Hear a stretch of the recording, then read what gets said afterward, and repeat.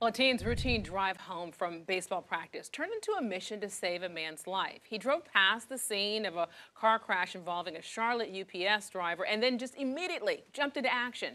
Well, just a few hours ago, the teen spoke exclusively with our Queen City News reporter Daniel Pierce. And Daniel, you said that it appears he was the most qualified bystander for this situation. Yeah, which is a weird thing to say, but Walter Bretz and two other people stopped to help the driver who was unconscious at the wheel. In fact, Walker told me that he was hanging outside of the vehicle. He said that he immediately started to treat the situation as if the driver had a seizure. Why? Because the high schooler suffers from them himself.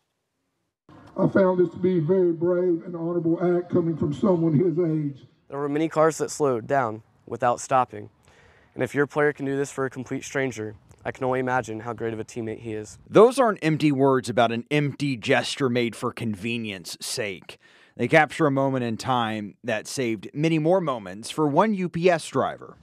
You never know when it could happen to you. You never know when anything can happen in life. Just decompressing, sitting there thinking about it, like just how thankful I was to be in that situation to help that man. Walter Bretz is number 4 for East Mecklenburg Eagles baseball team. He's played the sport all 4 years of high school. None of that mattered Monday night at around 7:45 to a man whom he had never met. Normally I either take Independence or Monroe to get to my dad's.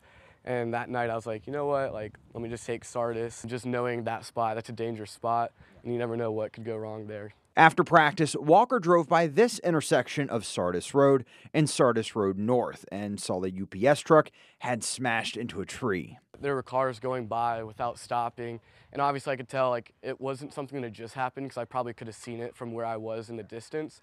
And I could tell he was hanging out the side, like that guy needs some help. Walker and two other people who had stopped quickly jumped in to try and save the man. I could tell that he was probably having a seizure. That was my best bet. And so I was like, what we need to do, keep him on his side, how he sort of is, make sure he doesn't choke on his tongue or saliva at this point. The 18-year-old knew exactly what to do because, well, he lives with the constant risk of it happening to him. I'm glad that I was able to be there because I have epilepsy myself, and so I know seizures and signs of them and stuff like that. The group worked together, helping the man until EMS crews arrived and carried him away.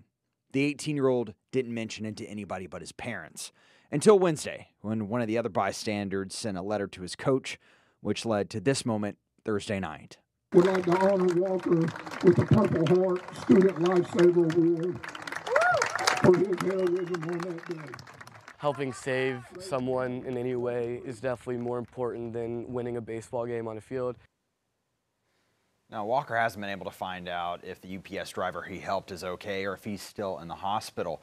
He and the other bystander, West, are going to stay in touch, and once that driver's out, they plan to speak with him as soon as they can. Alicia.